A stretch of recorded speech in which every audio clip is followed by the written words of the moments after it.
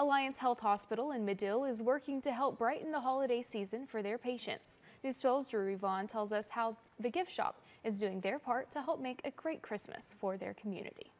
Gift shop volunteer Judy Parkey says they're spreading the holiday spirit to patients this Christmas with this year's Christmas sale. So each patient that has been admitted since the 1st of December has received a 14-inch Christmas tree that will be for their room, and then they get to take it home once they're discharged. Parkey says they hope that it lifts spirits and brings joy to patients recovering in the hospital. We had a lady that when she carried it out, she was sitting in her wheelchair, and it was just like it was her prized possession, almost like she was a wise man carrying her Christmas tree out, and you could tell that it was going to be a treasure for her for last year and hopefully this year too, and for many years to come.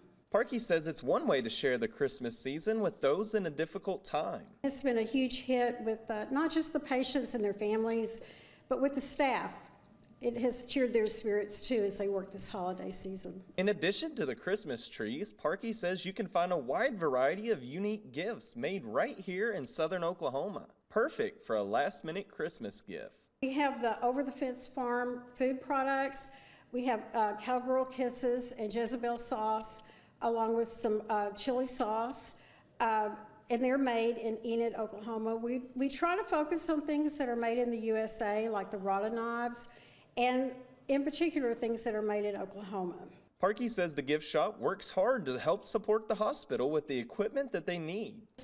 We promised the administrator that if we had a good Christmas sale, and we did, thank you to the community, and we're going to be buying a defibrillator for another part of the hospital. In Madill, Judy Parkey, News 12.